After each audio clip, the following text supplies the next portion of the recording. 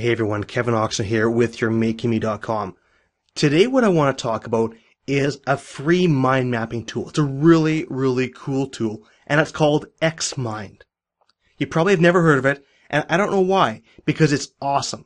I've gone through and I've done a lot of great things. I've checked out a lot of different mind mapping tools, and this one for me is the one that I love. I use it all the time. I use it for my productivity and all these other good things. So let's get into it. Let's have a quick look at XMind. So here's what XMind looks like when you get into it. It actually looks pretty decent in my opinion. And I've tried a lot of other different mind mapping tools, and this one actually is really, really feature rich. If you don't like the looks, you can modify it and make it look all pretty and all those good things. I really just prefer to keep things simple and functional. I want to go through, and we'll just go through, we'll use XMind to show you what I think of XMind. I love XMind. I've been using it for a number of years now, and I've tried a lot of different versions. There's a free version and a paid version, but the free version is going to work for 80 to 90% of the people out there, so it's probably going to work for you.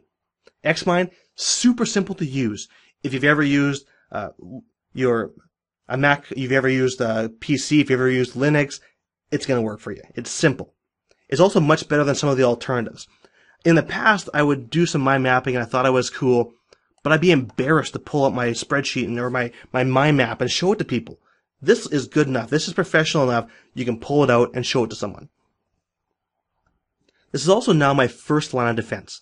If I have ideas, new ideas that I want to bring in, I will actually write them down in my XMind. I'll do a mind map, get everything out. I can organize things very, very easily and put everything down and start organizing it or start going after that. This thing just works. It's easy to add other items. Let me give you an idea. If I want to add another item, I can simply hit the Enter button. If I want to keep adding items in this next line, so I can put new item here. If I want to go deeper, you hit the Tab button. Now I'm going deeper. Simple. Simple and easy. Either Enter button to keep going or Tab button. If you want to collapse things, there's a little plus or minus sign right here. Or you can either on your keyboard, you can use the multiplication sign or the division sign. And you can easily collapse all your menus. Simple, simple, simple to use. Now, I know there are a lot of other options out there, and everyone talks about the best software you got out there and what you should be using, which you don't use. I've used a lot of different types of software. When I first got into mind mapping, I started using FreeMind, and it worked okay. It was a little bit, I don't know if it was all that intuitive, and for me at the time, the looks weren't the greatest. Other people like, something like MindJet. Looks really great, works nicely, very, very expensive. And of course, one that I've been seeing a lot lately is people talking about MindMeister. It's okay, it works fine, looks kind of nice, but if you don't want to pay, you only get 3 mind maps, which is a little bit limiting. So that's why I love just pulling out my XMind. I know it's going to work. I can put a million different mind maps. This is just one of I got 4 on here that I've used in the past, and they're really just, I can put as many mind maps as I want on. I can put as many different tabs on as I want to. And if some of you have been following my videos, you know I did a capture system video. Well, here's how I did the capture system video. I wrote out all my ideas. I did my intro, the 3 types, and I put everything out, and then I broke it down, and I was actually able to look at this while I was making the video and go point by point by point to make sure I covered everything. So I actually made a mind map, ordered all the information in my head, and then I went out and I actually did it. It works. This thing just works. But I want to get into a couple of the features really quickly. Now, you can use this thing online or on your desktop. It works much better on your desktop. I use it almost exclusively on my desktop. It is available for PC, Mac, Linux. The most powerful function that I love on this thing is the notes function. What a note does is, for me, you can go up here and you can insert things. I hit F4. By hitting F4, it opens up a little drop-down box, and I can add a ton of notes. You can add a lot. I've copied and pasted so much information here, I didn't even know if it was going to take it, and it did.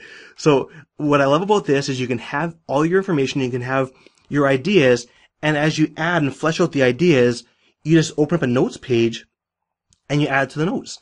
And as you close it, what we see is a little notes indicator to know that we have notes that we can follow in and get more information on them.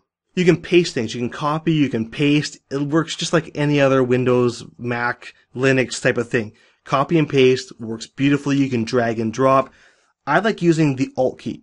So I'll hit the Alt key. If I want to move something up or down the list, I hit the Alt key and either go up or I go down the list.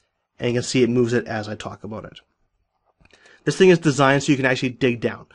What digging down means is that you can go into the features and I can actually hit F6 on a PC and you can go deeper into this. That way you're not dealing with a huge mind map that's unwieldy. You go down to one of the smaller sections and you deal with it, and then you go back out to see the larger point of view. So Shift F6 takes you back. It also has a USB version. So you can take a USB, load up the XMind portable version on it, and take it with you wherever you want to go. And here's a little tip that I want to give you. It's that you can actually sync it up a little bit by taking an XMind file and putting it into a Dropbox, your Dropbox folder on your computer. Then if you ever go to another computer, you simply link up with the Dropbox folder and you can do all the changes you want, and when you come back home, it's all synced up. Works nicely, works well, and I haven't tried with the Google Drive folder, and I was going to try it before I did this video, so I think it's very likely going to work, and I'm kind of excited about that too. So give that a shot if you're interested if you work from home and at the office. If you can't install something on your computer at work, use the USB drive, load it up on your computer at work, do all the changes you want, make all your mind maps, take it home, and when you get home, it's all done for you. So I don't have many negatives about XMind, but I've got one that I'm going to set up right now, and it may be a deal breaker for you, and I'm hoping it's not going to be. I want you to just hear me out, and then you can decide from this point forward. But the number one negative for me with using XMind is that there's no iPhone app and there's no Android app. That I know is a very tough thing, and I'm still surprised. And I know they say they're really trying to make this bulletproof, make sure it's structurally sound before they roll anything else out. But for me, that's tough. I'm sticking with it because I think it works so well on my computer and it's so powerful that when I sit down and get my ideas out, this is the best solution I've ever worked with. The other negative that I find is that the topics will auto readjust sometimes. You can turn it off, or there's different ways you can structure everything, but when the topics auto readjust, what happens is they start making a circle around the wheel as I add more topics, which can be a little bit annoying sometimes because you get used to having a topic in one spot, but then when I add a new topic and then another new topic, what it does is it's actually creating a wheel and it's spinning things around the wheel, which for me, I don't know, sometimes it's a little bit annoying for me. The last negative I have is that it doesn't always remember the zoom level, and that kind of pains me. When I have larger projects, you can see down the bottom here, there's the zoom level, and I can adjust the zoom level to go out or in, and usually I'm going out.